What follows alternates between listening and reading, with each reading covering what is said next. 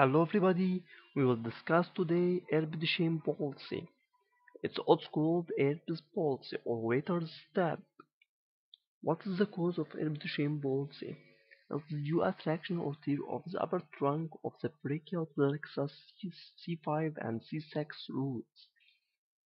Injury of the upper trunk of the brachial plexus C5 and C6 roots, it leads to Erb's Palsy. It's seen in infants following trauma during delivery, mainly seen in infants following trauma during delivery. What we can see in Erb Duchenne palsy, we found the limb hangs by side and it's due to paralysis of the abductors. Also, we found it medially rotated and it's due to paralysis of lateral rotators.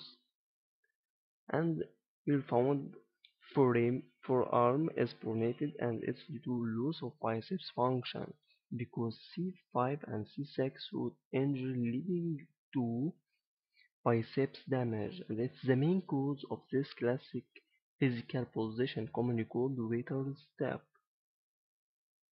Why it's called waiter's step? Why?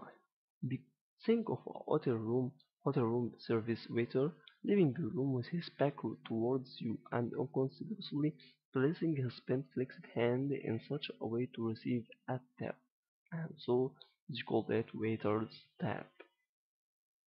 Thanks for watching. Please like my video and subscribe to my channel.